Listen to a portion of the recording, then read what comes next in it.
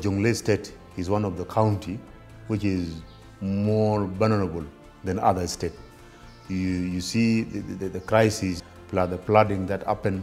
We are also hearing that this year there will be a flooding. And this one, it really needs support from our donors or our partners who are supporting us, so that we need to equip this department in case if there is flood that will happen this year. It really needs our partners to come and support us. South Sudan laboratory system is in development. It's really coming from very far, where there was almost no laboratory capacity within the country.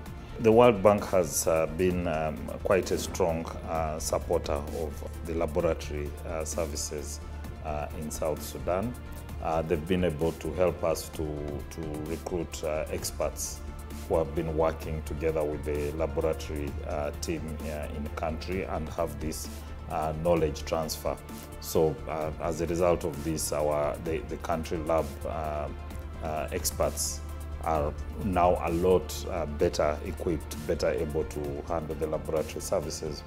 The World Bank support has also been very helpful in procuring a lot of lab equipment to enhance the capacity of the lab, and also reagents, which really help us in terms of making sure that the lab services are able to function. In these two trainings, it was all about sample management and transportation, and specimen handling in the working area, and as well as the safety of the staff working in the place.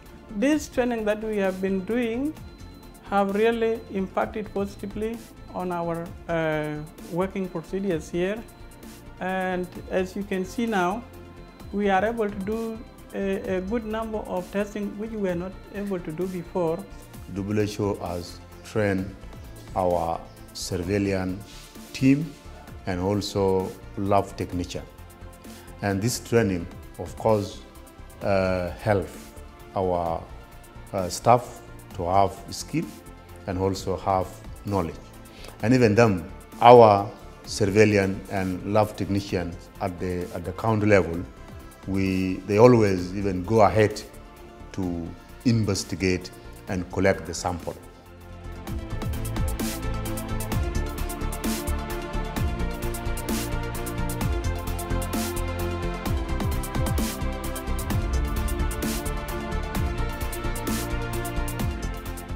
There's been quite a number of very good results in terms of the efforts to improve lab services.